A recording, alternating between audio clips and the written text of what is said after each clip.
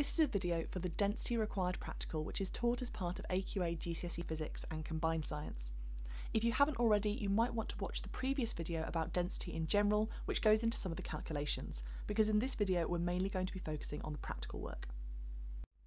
By the end of this video, you should understand what is meant by density, be able to recall the equation to calculate density, and be able to describe how to calculate the density of regular objects like cubes and cuboids, liquids, and also irregular shaped solid objects. Density is a measure of how much mass is contained within a certain volume of a substance. In other words, if I have boxes of identical size, how do their masses compare to one another? Density is represented by the Greek letter rho, and it's found by dividing the mass of an object by its volume. The standard international units for density are kilograms per metre cubed, and you can probably work out from that therefore we need our mass to be in kilograms and our volume in metres cubed. Usually, when you're actually measuring an object, it's much more likely that you'll be measuring in grams and centimetres cubed, so you may need to be able to complete these conversions, although sometimes they will ask you for the density in grams per centimetre cubed instead. Let's start by looking at regular objects. To calculate the density of any object, you need to know its mass and also its volume. And for a regular object like a cube or a cuboid, it's possible to calculate this. Firstly, I'll need a ruler or some calipers in order to take accurate measurements of the lengths and widths of the object. If we're thinking about a cuboid, we need to multiply the length by the width by the depth.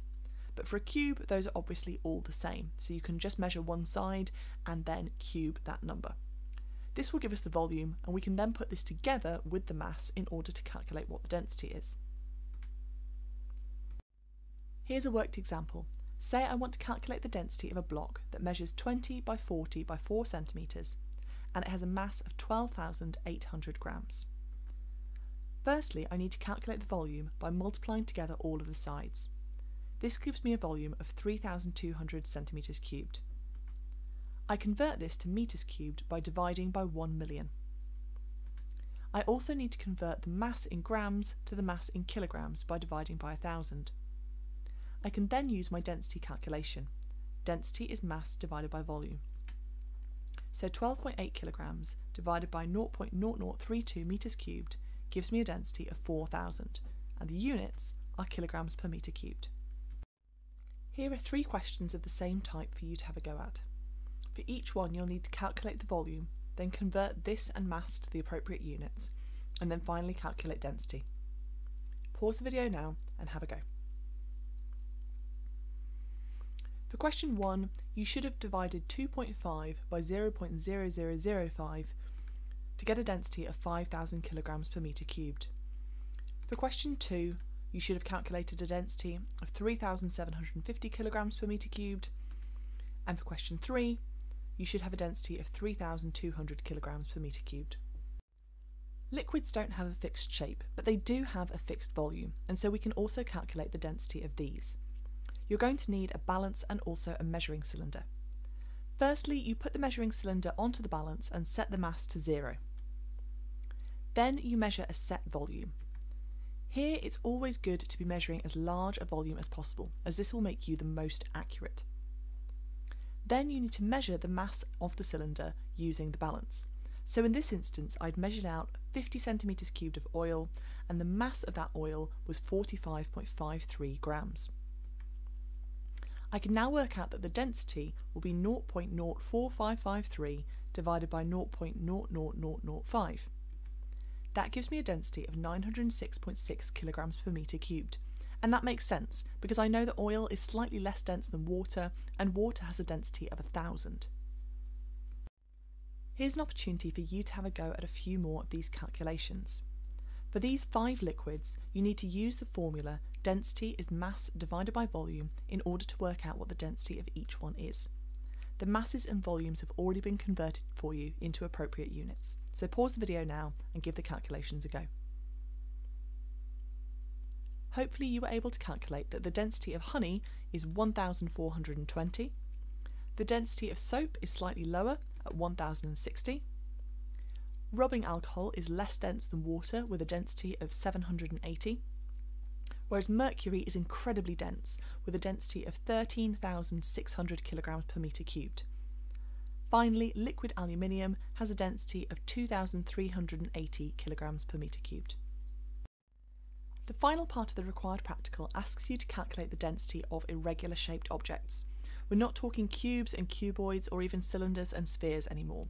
We're talking things that don't really have a named shape and don't have a way that you could just calculate them.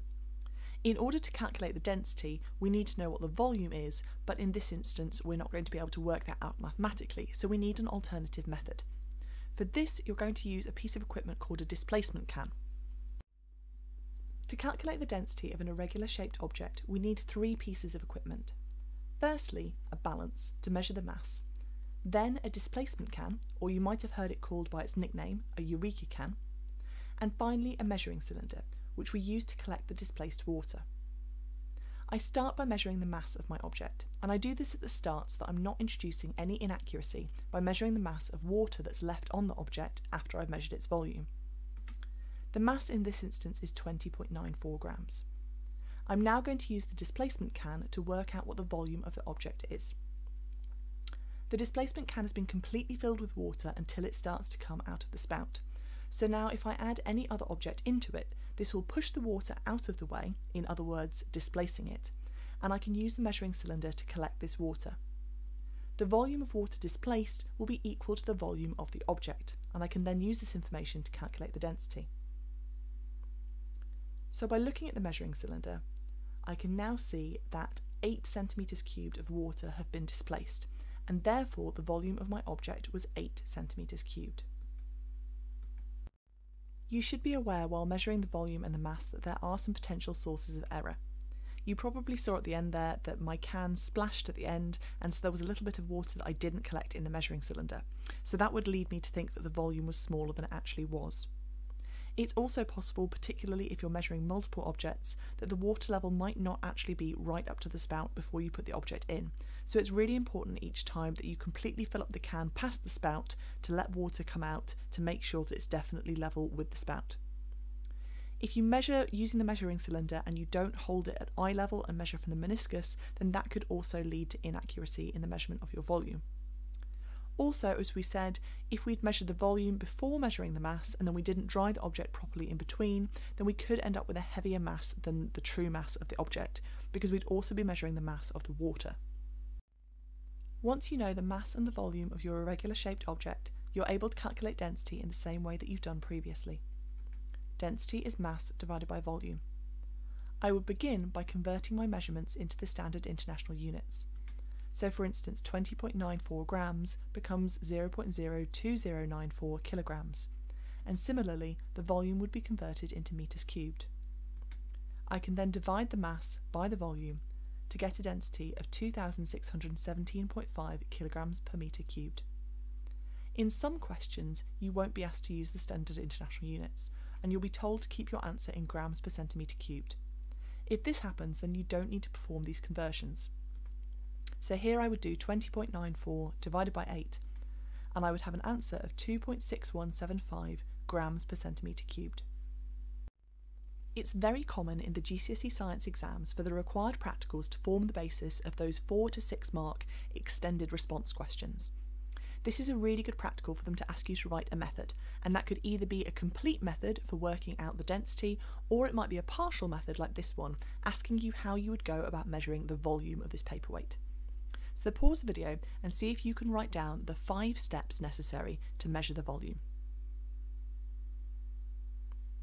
Firstly, you need to fill a displacement can with water, and it's vital that the water level is in line with that spout.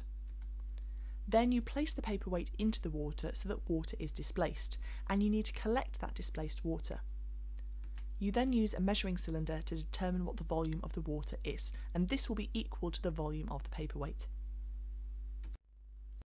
Thank you very much for watching, and I hope that you found this a useful summary of how to complete the density required practical for AQA GCSE Physics. If you found the video useful, then don't forget to like and subscribe for more GCSE Physics content coming soon.